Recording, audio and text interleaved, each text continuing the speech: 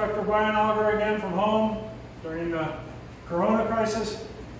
I'm going to give you an alternate to stretching. This stretching is going to be very similar to the last one. I'm going to put a couple extra stretches in there we didn't do last time that you can add into your routine.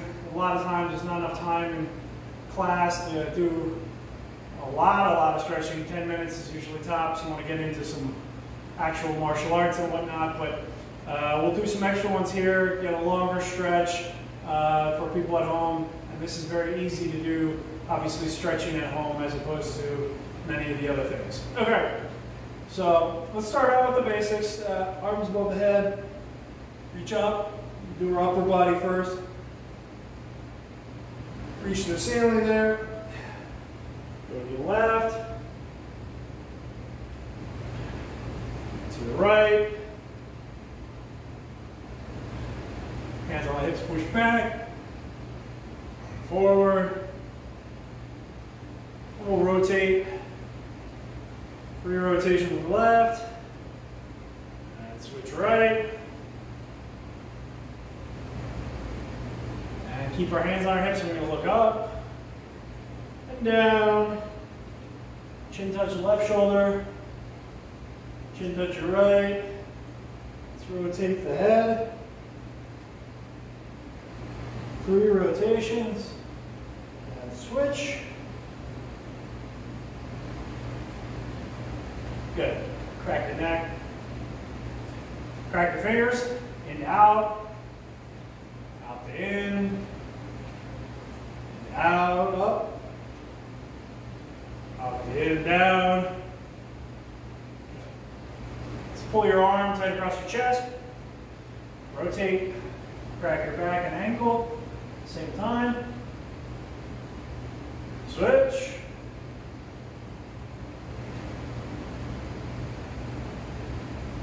That's good. Do some big arm circles.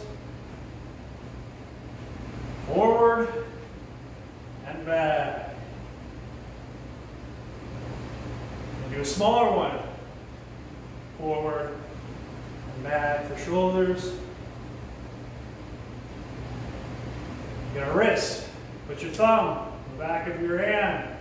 Hold downward in the middle and push with your thumb on the back of the wrist, taking up keto.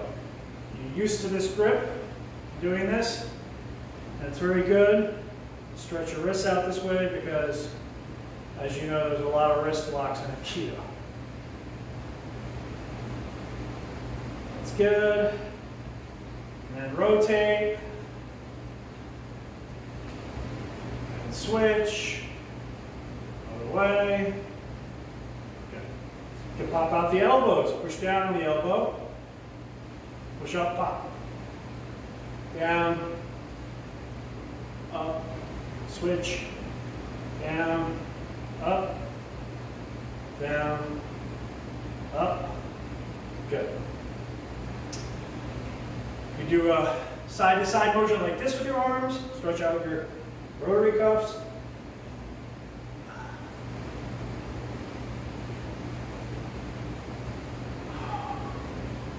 Clap your hands down your back, clap them in front, in to out to in. Like that, like so. Other side. It's good.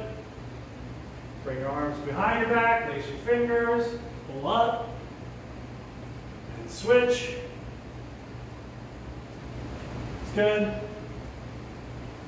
couple extra ones there, I think, for the upper body. And that works. All right. Let's do the lower body. Feet shoulder width apart, about 1 tile square. Reach down the middle, touch the mat. Put your head on your knee. Switch. Go to the middle. Go double shoulder width. Wider. Ear to the left. Ear to the right. Back to the middle. A little wider still, if you can. Both sides. And then from here into your side split. Pull back on your toes to the ceiling so you don't hurt your ankles. Rest on your elbows in front of your body like so. Pull back on your toes so you feel it. You go down as low as you can go. Hold. And up. That's good. Short stance. Keep turning until your front leg rests on your back leg's calf. At that point, you can't move any further, but you should feel it right here. Switch. Keep turning until, again, that's at that point you start feeling it. Down, deep stance. Push on the inside of your knee with your elbow outward. Pull back on your toes, your opposite leg. And switch.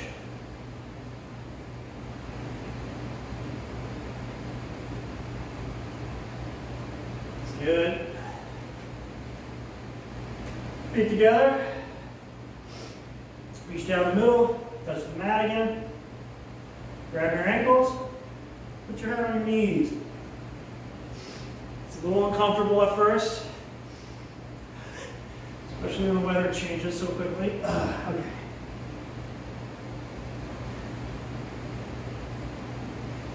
And you do a couple sets of these. Your head on your knee. It's good. Okay. Sit down.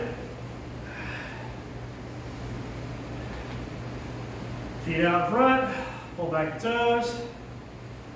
Get the stretch. Lean in.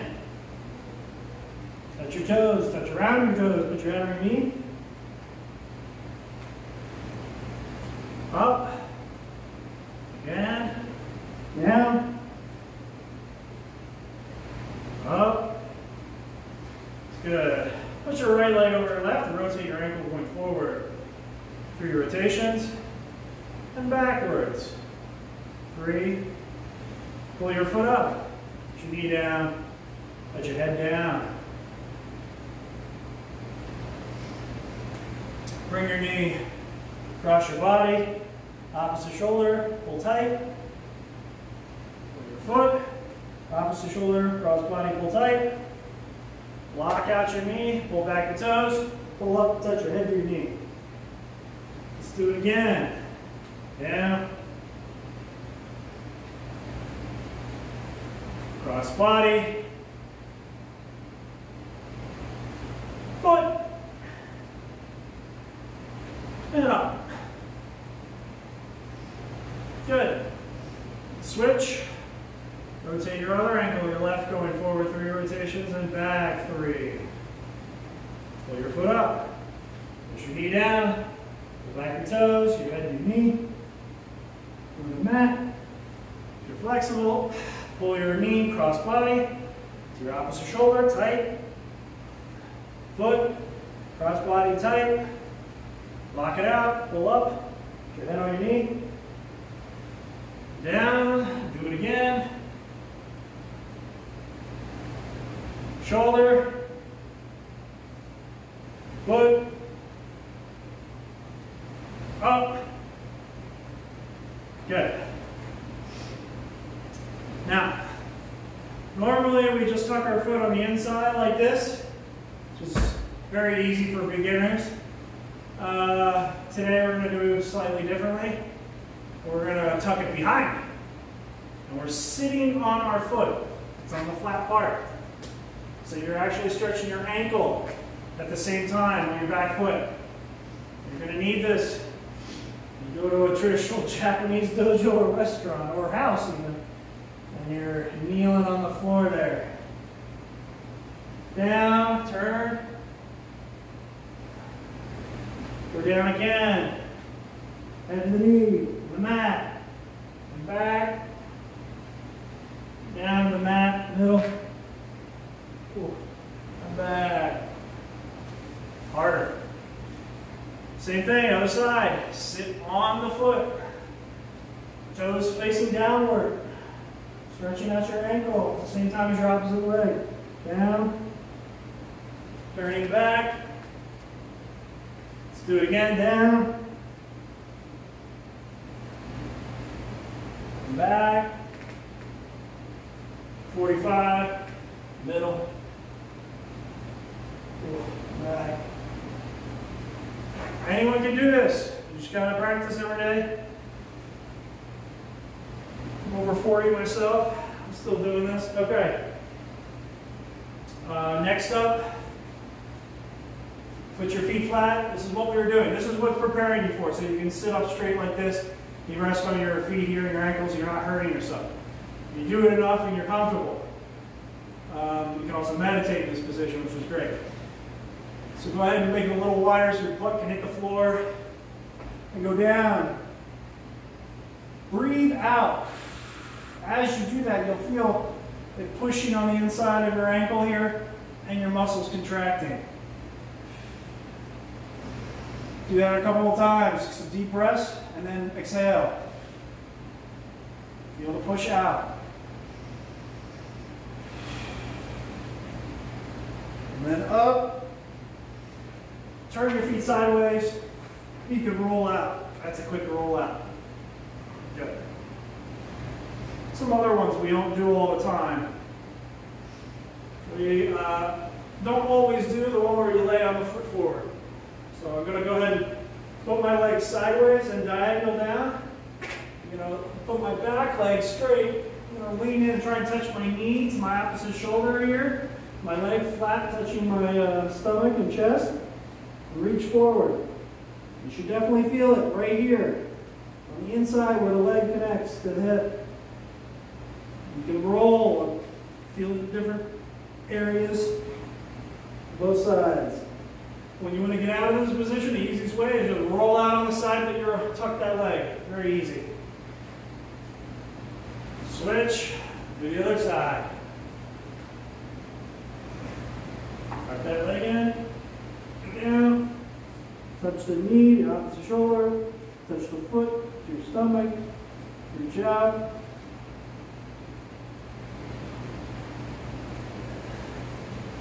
Yep. We'll do that a couple times. Since we're skipping some of the other ones. This is a good stretch that we just don't do a lot. We're trying to be quick with our stretching in school sometimes. It's a good one. Do both sides. Move on. One more time.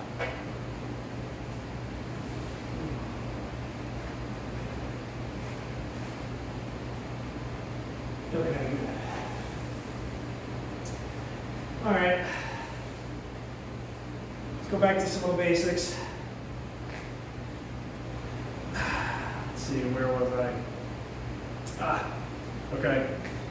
Let's go ahead and what did you hear? No, done that, done that, done that.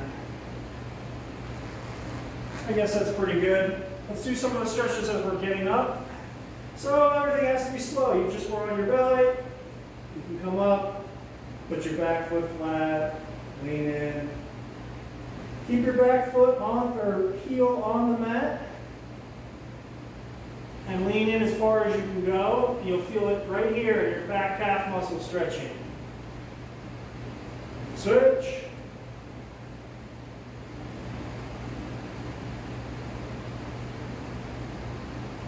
And again. I know what I wanted to do. I'm trying to remember the other stretches I wanted to do. Okay. So here's another one that we don't do in the studio all the time, but is a great one. Okay. Combo, it's active stretching, not static stretching. Active stretching is better for you. You're pulling on your tendons like this instead, like a rubber band back and forth, not just trying to hold it out as long as you can without breaking. That static stretching is when you just try and hold. Active stretching, you're kind of bouncing a little bit. It's actually better for you. The new studies are showing. Anyways, so we're going to go down, touch, then we bring our foot, we lay on our back, we bring our knee up to our shoulder, tight.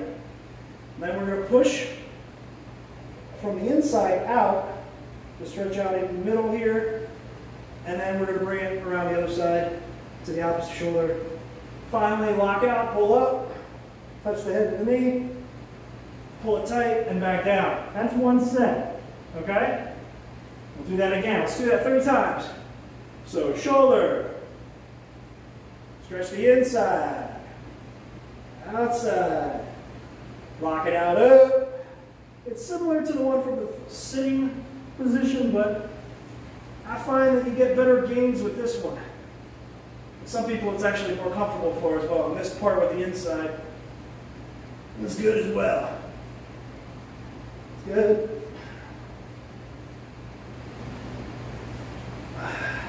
One more time for good measure since we're skipping a bunch of other stretches. Yeah. And don't forget the other leg. Down. Shoulder. Inside. Outside, pull body tight. Lock out, up, touch. Again, down. Up. Feel that. Hit your shoulder. Inside. Outside. Up. Touch. This is about the speed I normally do them, so they don't take that long.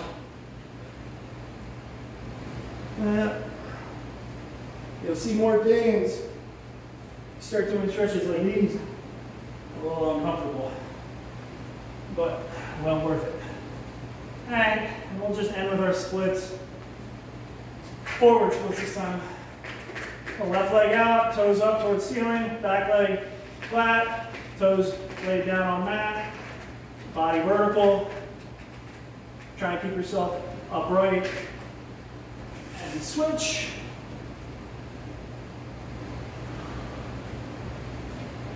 Right leg out in front, left leg behind. Same thing. This other leg. And up. That's pretty good. Okay. Let's stand up, turn around, fix our uniform, turn back around, and we'll cut it there.